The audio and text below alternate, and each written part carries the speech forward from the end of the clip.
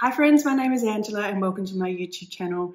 It is that time of year when YouTube is saturated with all sorts of Halloween recommendations. Whether you want some recommendations on what to watch, what to read, what to listen to, what to do, it is out there. And I don't know about you, but I don't need another recommendation on watching Practical Magic or Vampire Diaries or read another fantasy romantasy novel. I wanted some mature recommendations, and Booktube in particular is very saturated with a younger crowd, and I think that's fantastic. I love that there are all these different types of people out there reading, but I'm a more mature reader. I'm in my 40s, and I wanted a bit of a seasonal kind of pack of things that maybe I could recommend to you to read or watch or listen to that might also fit with your vibe. Something that is a little bit more mature, a little bit more selective, I guess. No jump scares whatsoever. This could totally be cozy. It could be nostalgic. So I thought I'd give you this little bit of a pack. Halloween for me is not a huge event on the calendar. In Australia, I don't think it is that big either. We do have a number of kids that will do some trick-or-treating in the neighborhood, but it is very, very mild. In my particular neighborhood, people know that if your house is not decorated, that they don't come and knock on the door, which is great. So you can opt out or you can opt in. And we really never got into it. I'm not into Halloween itself, but I do like the cozy, atmospheric nature of the spooky season. And even though we're in spring, we do get a little bit of, we're still quite cool. We're still getting quite a bit of wet weather. It's been really, really cold in this last week. So it can be a little atmospheric in that sense. So I do like the idea of curling up with a cozy, maybe something a little bit more tense book, or watching a murder mystery or that kind of stuff. So that's kind of what I am into for Halloween. Maybe putting on some smooth jazz, pouring a cocktail. That's my idea of a good Halloween. I want something that's just going to make my heart race a little bit, but not enough to give me a big jump scare, and maybe something to make me laugh. So my first recommendation is some music. I am loving jazz at the moment. I don't know what it is, but anyway, I've pulled together a jazzy Halloween playlist, and there is Moonlight, Midnight, Being Bewitched, and a little bit of that old black magic. It is a beautiful little playlist. Jump onto it. I'll put a link in the description. If you're on my Substack, this will be coming into your inbox anyway, so don't worry about that. But you can grab the link below. It's on Spotify. And it's just a beautiful little collection of all sorts of different jazzy standards. I really do love listening to that. And my husband and I typically will, on a Friday night, we'll make a cocktail. I'll normally make an old-fashioned is his favorite, sometimes a martini. But we are split because I do like a gin martini and he does like a vodka martini. And if you're having a cocktail, you don't want to make more work for yourself. So I don't want to be making a gin martini and a vodka martini. So you want to make a cocktail. So usually then we'll just split the difference and go for an old-fashioned. But I do love just making a nice cocktail, putting out a few, crackers and the cheese and something like that, putting on a bit of jazz. And at the moment now, the sun's setting a lot later. We're just basking in the afternoon sun. It's just so beautiful. So I hope you enjoy this playlist. I really do hope you enjoy it. But let's get into some book recommendations for a mature Halloween. Some of these are cozy, some are fiction, some are short stories, some you can read in one setting, some you might want to set aside a couple of nights to curl up under a blanket, and then maybe if you're like me, I still every now and then, if I read something that's just a bit too scary, I still put on a Disney movie for about half an hour just to calm the waters afterwards. But anyway, I've got a few books here that I think are really great fits. They are not all like your typical Halloween books. These are books that might have a bit of a tense thread through them, maybe a mystery. I think a mystery really does suit the Halloween period. So the first one I wanted to recommend is A Date with Death from Julia Chapman. I'm going to go from cozy through to not so cozy. And this I just finished a few months ago, and I really did enjoy it. It's a great it's the first book in a series called the Dales Detective Series. And it follows a woman in this little Yorkshire town who has a dating agency, and there's a man who comes back into the town. He is like this bad penny that has turned back up in the town and no one wants him there. And he opens a detective agency and they work together to solve these murders. And it's really very, very cozy. It is a lot of fun. There's a lot of humour. You can see it unfolding like some sort of TV show, imagine like an All Creatures Great and Small, but with an element of mystery in it. I do enjoy it. It's really, really good. And I do have the second book on my bookshelf ready to go. I think there might be 6 or 7 books already in this series.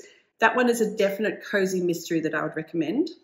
This is one that I bought for myself to read this month, which is A Very Woodsy Murder by Ellen Byron. I haven't read this yet, but I've heard some good things about it. Down on her luck, sitcom writer Dee Stern is flipping the script. Twice divorced and wasting her talents on an obnoxious kids show, the lifelong Angelino embraces the urge to jump in her car and keep driving. It's a road trip with no destination until she pulls into a mid-century motel filled with cobwebs and retro charm. Nestled in the shadow of a national park, it's a time capsule of a place that, like her, could use some work. So in the most impulsive move of her life, Dee teams up with her best friend Jeff, who happens to be her first ex-husband, to transform the aging ranch into a golden motel of the mountains, a hiker's oasis on the edge of the wilderness. But Dee and Jeff soon realise there couldn't be two people more unprepared for the hospitality business. There's also the panic-inducing reality of prowling bears, a general store as the only shopping spot for miles. Living and working in the middle of nowhere takes some getting used to, especially when a disrespectful guest ends up getting murdered. Now with the motel duo topping the suspect list, Dee must steer clear of a meddling park ranger, face her past in showbiz and determine if a killer is a local or a tourist, because as she quickly finds out, there are many things worse than a 1-star review. It sounds like a bit of fun. I think it would be a fun read. So this is something that's on my October reading list for sure. But I think that'll be a great fit for any of you in America coming into the autumn season, the fall season. So definitely check that out. I think when it comes to Halloween, you can't go past a couple of really classic stories, and one of them would be The Legend of Sleepy Hollow from Washington Irving, and this one has a couple of other short stories in there too. I think there's 4 or 3 all up for Rip Van Winkle, The Spectre Bridegroom, and The Devil and Tom Walker, and you can't go past it. It is short stories. I think this would be great. I mean, if you had some older kids, you could read that to them. But I think there's a reason these are classics, right? And I love these ones. And this one was a really beautiful little edition that has there's some beautiful little artwork in here. So I think that's a great one for the Halloween season. And this one may be a little bit out there, but bear with me. I think that Antarctica is a really great October read for the reason that this has quite a few stories in here that are tense. There's a couple of stories in here that I would see fleshed out as full novels or movies of a murder mystery or a psychological thriller. In particular, the first story out of this book it comes out with a bang. And that particular story is a woman who is married, she's got children, and she decides that she is going to have a sexual encounter with a stranger. And the ending of that story is quite harrowing, her experience. But I would highly recommend this one. It's not strictly Halloween, it's not strictly autumn, it's not any of those things, but I think it gives the vibe. I think it really does. So it's a bit out there. It's not something I think anyone else would recommend, but there are a few stories in here like that as well. There's another one about 2 sisters. I think, it's called Sisters, and I think that one also is a little bit creepy. But yeah, so there's definitely a few stories in here that would be good little Halloweeny reads. I can't go past recommending Daphne du Maurier's The Birds and Other Stories. If you haven't yet picked this one up, I'd recommend it. The Birds itself, if you even just picked it up to read The Birds alone, that is a great one to read in Halloween. The other one I would recommend, if you could only read one, would probably be The Apple Tree. I think The Apple Tree, or possibly even The Little Photographer. Those were really, really great ones. It's, again, similar to Antarctica, where they're stories about people and human nature and the rawness of it and what we do to other people. And I think they've got a similar thread like that. Definitely Du Maurier's is a little bit more, not rambunctious isn't the word, but it's just got a little bit more, you know, whereas Claire Keegan allows you to read through the lines and figure out for yourself what happened. Another one I'd recommend is The Hound of the Baskervilles by Arthur Conan Doyle. This was my first Sherlock Holmes book that I read. It is a very slight read. It's very, very small. I really enjoyed it. It's a little bit supernatural. Watson kind of goes to work while Sherlock Holmes is not as present as I imagined he was going to be. But I really enjoyed this one. It's very atmospheric. If you are in a place that is cold and foggy and you have a fireplace, this is a really, really good one to get into. Something I am in the final throes of finishing is Frankenstein from Mary Shelley. I'm like right at the very, very end. I'm savoring every moment of it. And this is my first read of it, and I am enjoying it.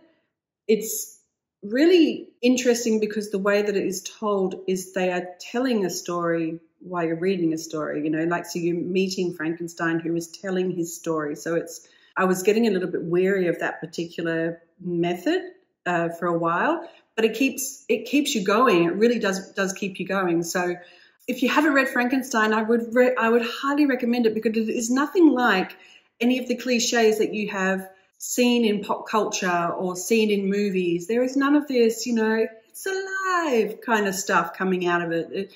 Frankenstein, the maker of the creature, is not what you have seen in the movies. And so I'm looking forward to the ending and seeing how Mary Shelley ties up the ending. And I do like this edition, actually. This is the 1831 edition. I decided to go with this one because I figured, so there is an 1818 text and an 1831 text, which is a revised edition. And I kind of thought, well, if Mary Shelley revised it, there was a reason for it. So I went with that one. I think I'm going to enjoy looking into it a little bit more, because there's quite a bit of text and information about Mary Shelley herself, about creating the book, writing the book for the first time. At the very back of it, there's even a timeline about the revisions that she wrote and her husband wrote with her. If you haven't read it yet, this is a good time to do it. And this was a great one. This one is from Alma Classics. Alma Classics. And my last book recommendation is a non-fiction book, and that is A Very British Murder from Lucy Worsley. This one, I'm in the middle of it, and it is a very fast-paced read. I'm really whizzing through it. It's a lot of fun. It's taking the idea of how the British have taken murder and turned it into a form of entertainment. And it's not just the British anymore, right? It's the world. And it's quite fascinating how I was reading recently about Madame Tussauds, and about how there was one of the most popular exhibitions was, I can't remember what it was called now, like the Murderers Row or something. And it was like all the famous murderers. And I remember seeing that. I remember being in England and going to Madame Tussauds and seeing the, you know, like it was like the Charles Dickens era looking places and these murderers. And I remember seeing it, and it really brought back a lot of memories. People in the Victorian age weren't exposed to life and death as much as they were in the Georgian age. In the Georgian age, you experienced life and death. It was right in front of you. People died in front of you. When people died, you had, you know, everyone came through and they said their goodbyes. You saw people born. People were born at home. In the Victorian age, things changed a little bit, and then that's when things flipped a bit more. So you weren't exposed to it as much, and that's when things seemed to change, where the media, people were reenacting murders, or Madame Tussauds came out, and all these different things. It's really very interesting how the public wanted these things. And so I am really enjoying this deep dive into the phenomenon of true crime and how people enjoy it as a pastime. There's this little passage at the very beginning from George Orwell. It is a Sunday afternoon, preferably before the war. You put your feet up on the sofa, settle your spectacles on your nose, and open the news of the world. A cup of mahogany brown tea has just put you in the right mood. The sofa cushions are soft, the fire is well alight, the air is warm and stagnant. In these blissful circumstances, what is it you want to read about? Naturally, about a murder. It is puzzling, it is fascinating. This is a great read if you're into non-fiction. If you want a non-fiction read that is it's not gory, it's very good. Lucy Worsley is a great writer. So that is my last book recommendation. I lie, I had another book recommendation, but it's not physically here. It was one I read earlier this year. If you want to read an actual, like a witchy kind of book, it was The Last Witch of Scotland. It was a very good book, and I liked it because it had a mix of fact and fiction. It's actually inspired by the true story of the last woman who was tried and executed for the crime of witchcraft in Scotland in 1772. I personally feel this book is a bit more young adult rather than straight historical fiction, but I really did enjoy it. And I don't read a lot of young adult, but this book was great. I can really see this being turned into a movie. It was really, really engaging. And it follows the story of a young girl named Aaliyah, and her mother, through circumstances that her father dies in a fire, and Aaliyah has a deformity. And at that time in history, if you were slightly different to anybody, you were considered to be, practicing the dark arts. And her mother was a healer. She would help women with childbirth, and that wasn't helpful either. So these things just kind of made them a bit of an outcast. But anyway, Philip Paris was the author. He took this little piece of information of this last woman who was executed for witchcraft, which was Aaliyah's mother, Janet, and he gave them this backstory. It was really quite fascinating, and the characters were lovable. There were some really lovable characters, and there were some really horrible characters too. So I recommend that one as well if you want something with a little bit of a witchy vibe. Okay, some movie recommendations. I don't think, if there is anything I like more than books, it's movies. I am a bit of a movie buff. So when it comes to scary movies, I cut my teeth on things like Tales of the Crypt, that kind of stuff in terms of scary stuff. Scream, I'm a child of, I grew up in the 80s and 90s, but I'm not a horror. I don't like horror and those super scary movies. So these movies are more psychological thriller. There's a few black comedies.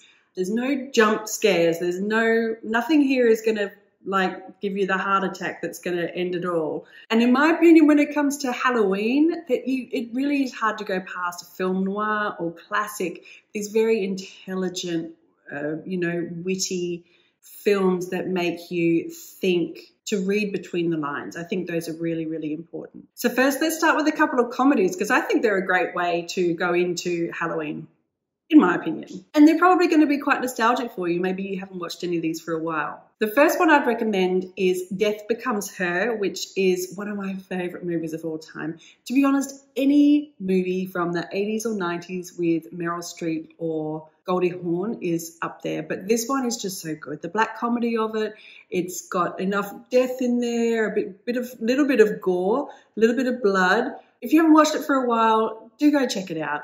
It's a lot of fun. Another movie which is from the Southern Hemisphere is What We Do in the Shadows, and this is a great black comedy which is from a Kiwi group of people who you probably all know by now.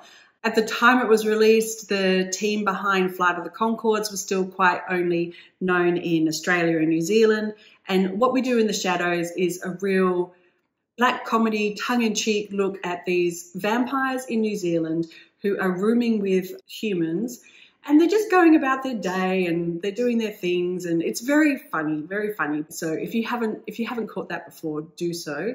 I highly recommend the movie over the TV show because the movie has the original cast. And another nostalgic one would be The Goonies. I love watching The Goonies, and I think it's a really good one for this time of year. The location of that really misty seaside location is quite evocative, and it's a lot of fun and, you know, treasure hunting. I really do think it's a great one for kids. I can't wait to show it to my grandkids one day. I don't know when I'll be able to. I keep thinking about what age were my kids when I showed them these movies, and I think they were a lot younger than I would show them to my grandkids. You know, things have changed, but I would definitely, yeah, Death Becomes Her and The Goonies I think would be really great, you know, nostalgic watches this Halloween. And then I think you really can't go into Halloween without watching something from Tim Burton, whether it is Sweeney Todd or Edward Scissorhands, which could give you some of those Frankenstein vibes. Although there is the debate that Edward Scissorhands is a Christmas movie, then there is also Dark Shadows, I really did enjoy Dark Shadows. Beetlejuice, of course, which is quite of the moment again. I think any of those movies would be great. And I'll probably end up watching Dark Shadows again because it's got Michelle Pfeiffer and Johnny Depp. And yeah, I think that would be a great one. And of course, there has to be a Hitchcock movie in there somewhere. You really could double down and watch The Birds. I have not seen The Birds before, so I will be watching that this Halloween. But if I had to choose another Hitchcock movie, it would probably, for Halloween, it would probably be Dial M for Murder. I think that is a great one.